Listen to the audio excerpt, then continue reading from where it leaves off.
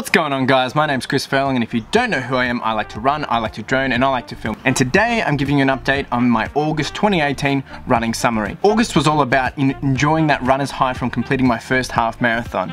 But at the same time, it was all about getting back into training, as my second one was coming up in the early weeks of September.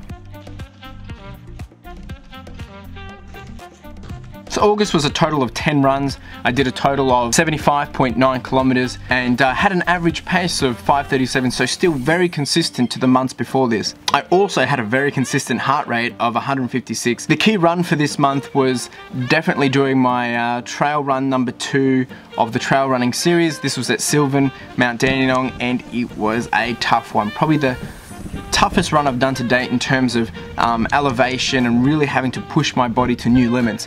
It was a good run. It was about 7k, but it felt like, yeah, it was hell.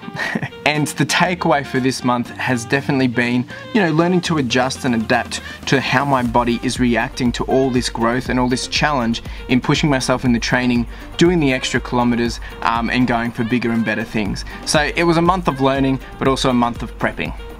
That's it from me. Make sure you like, subscribe, comment, do the whole shebang, and hustle.